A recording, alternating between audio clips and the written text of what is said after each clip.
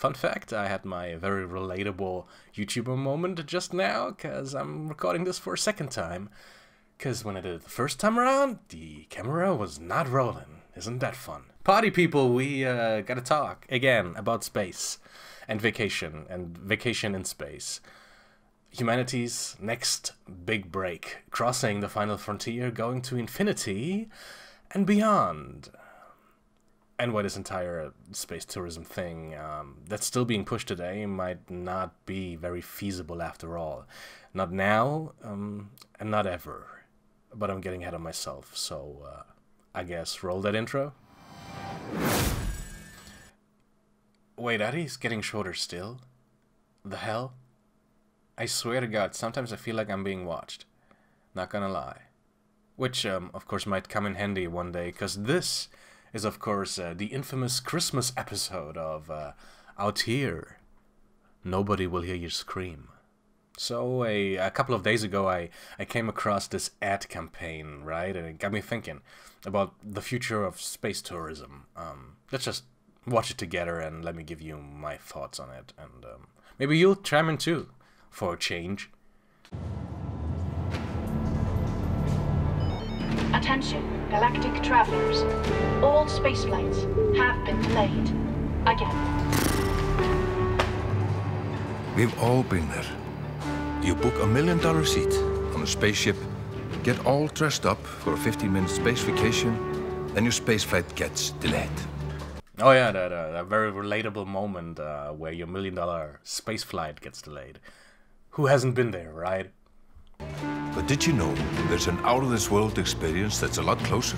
Doesn't cost millions of dollars and has oxygen? Right here! In Iceland! In Iceland! In Iceland! In Iceland! Look at these lunar landscapes.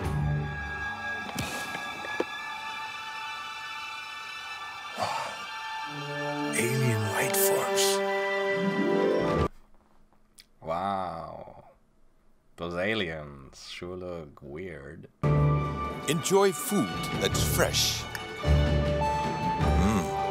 Not freeze-dried. And air. Oh. Yeah, that moment when you're about to nut from breathing in fresh air, am I right?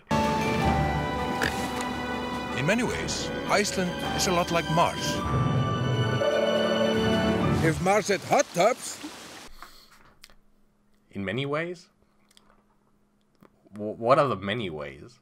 I mean, sure, there's like nothing there and it's like rocks. But name any other way. Please. Go ahead, I'll wait. Isn't he funny? So, space tourists, you could keep waiting for a trip to an endless void, or you could just come to Iceland. And if you already made it to space, just look out for our billboard.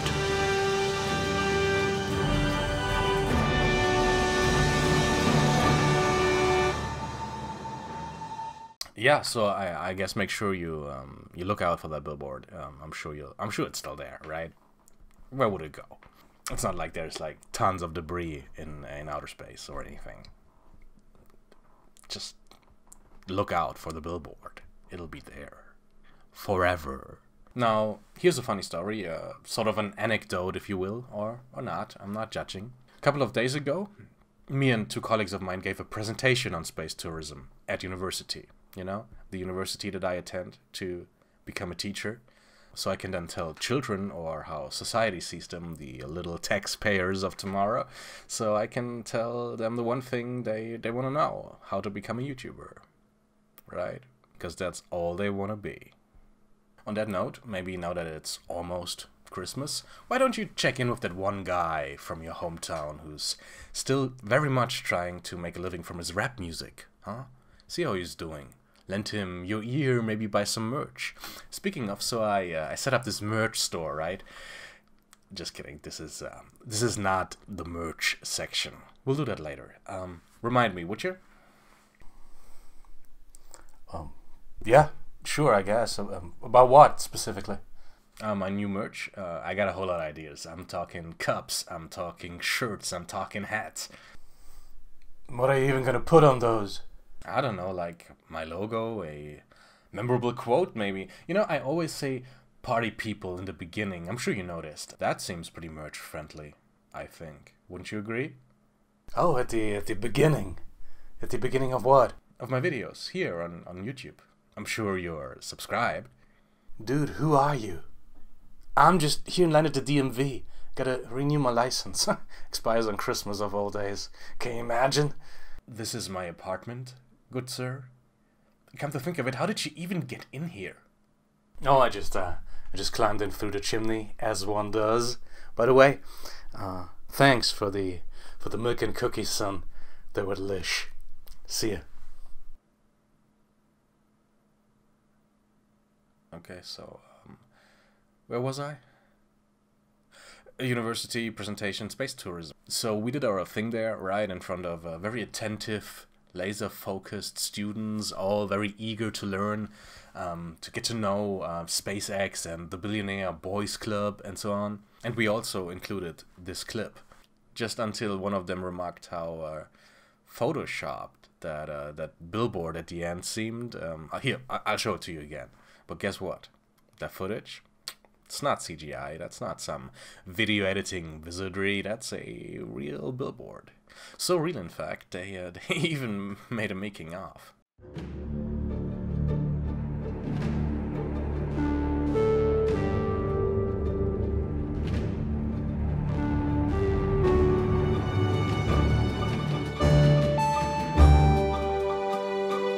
Yeah, they sure have a thing for oxygen over there. Maybe even like it a little too much, if you catch my drift. Boop!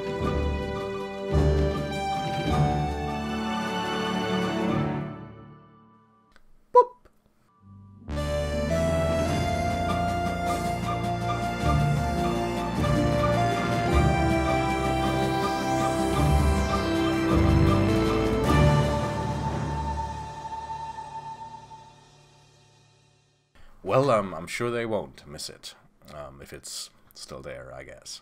Now, why am I telling you all of this? Well, doing our research for the space tourism project, we encountered what we considered a fatal flaw in this entire concept of space tourism, right? You see all that training you have to undergo when becoming an actual astronaut, those years of physical exercise, of pressure tests and whatnot, yeah, all of that is cut short for space tourism, which makes sense, right? You can't, you know, train for years just to go on vacation. And they cut it short to like a week, which does not at all prepare you for the worst part of going up there, which is, of course, space sickness. It's also often referred to as space adaptation or space motion sickness, and I'll tell you this much, this shit is the worst. You see, as someone who, throughout his entire life, has suffered from severe motion sickness and who has at one point been kicked off a small vessel in the middle of the Atlantic Ocean and not be allowed back on until he finished throwing up. As someone like that, I will tell you this. That's not worth it. Don't do it. That shit's not good. No, you don't want that. Trust me.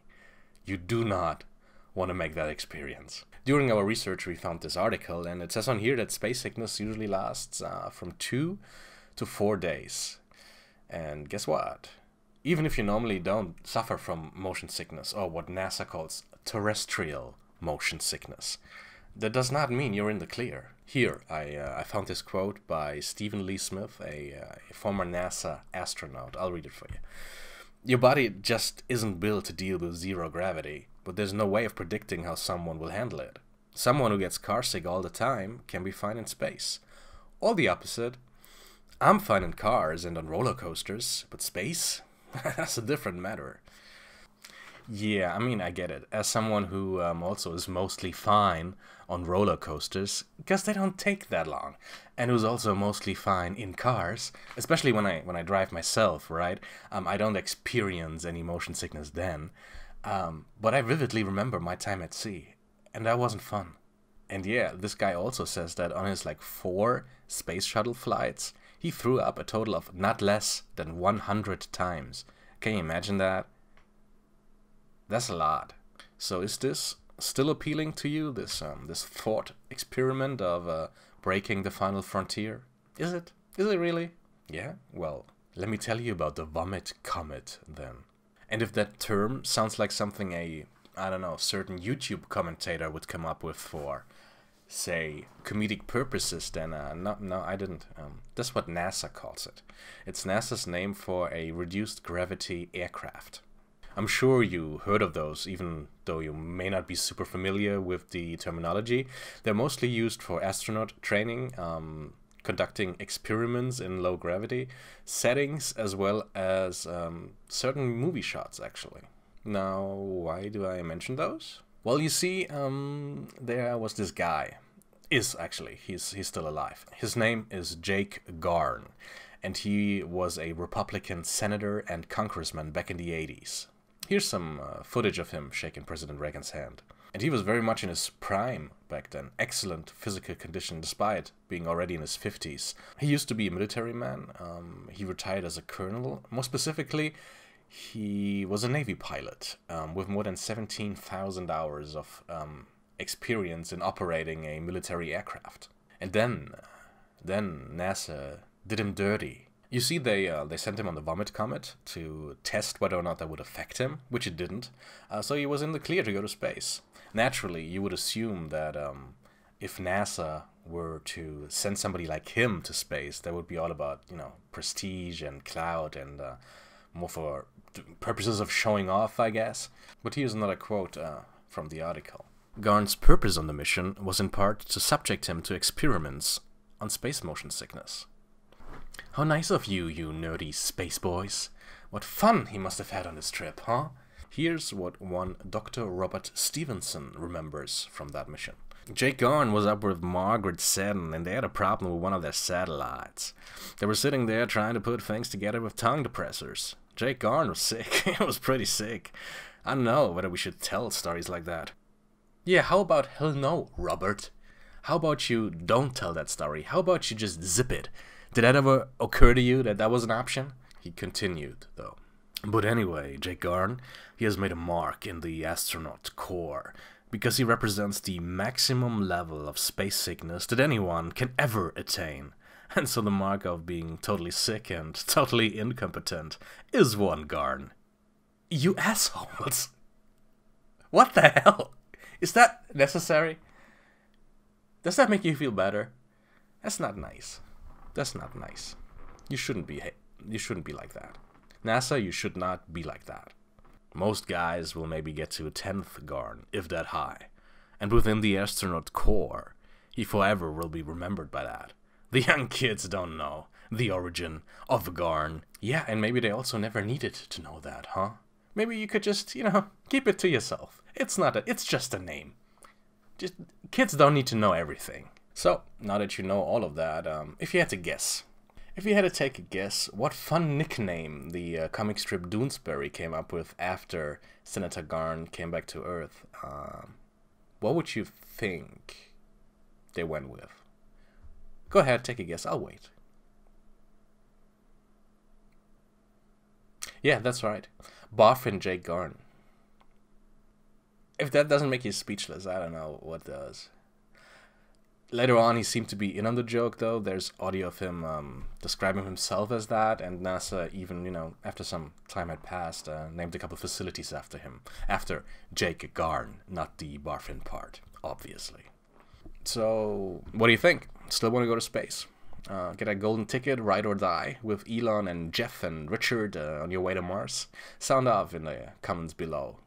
Maybe leave a like, consider a sub, and make sure to check back in next week when we'll go fishing together. See ya.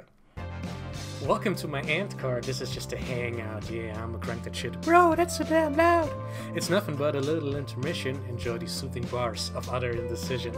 Buddy people, you can trust me. It's an ant card. I know all those fire jokes and get you saying hard. It's an ant card. This shit ain't some voodoo, bro. I know you want to stay, but it's time for you to go.